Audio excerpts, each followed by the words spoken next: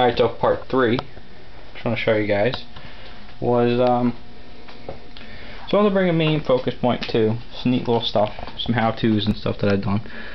Some good tips and everything that I would say, because I've been asked by a lot of people and stuff, and I just want to put it out there on YouTube, you guys can check it out and see everything, was, like road signs and poles and stuff like that. So, good point I want to bring across too, is the poles.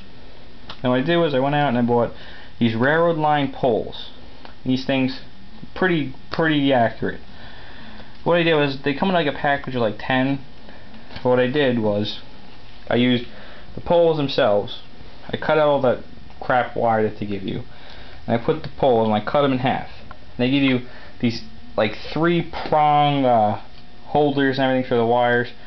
I said, yeah, I'm not really going to use that also. I only need singles for my little show, and I'll put easy wire in too.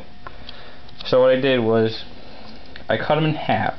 Now you're doubling the amount of poles, so you actually end up with 20 poles, and you know, you can use all these different types of poles. Like for here, this is actually railroad radio poles, and these are actually electrical poles, because so what's going to come in is there's going to be poles over here, then come to a secondary that'll go to the barn where the transformers are that'll power the barn.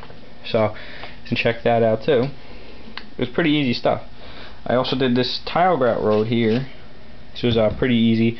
Take a flat blade, anything, and just put it down, mix it up, put it down, paint it up. It's pretty good when you're done with it. As well as some sand in there for some dirt roads. Highway signs are really simple too. Print them off online.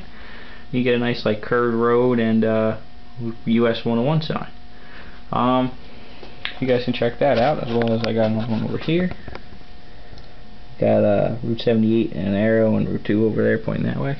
As well as a Morrisville sign and a White River Junction sign. I know the words suck because the camera's not high def, but sorry about that. I've been working on a few little other projects too. So, just want to show you guys what I've been doing. I also got this GP40-2W. This thing is super detailed. Not really great on my layout, maybe because of the turns and everything, but I still love the engine. It's definitely worth the money.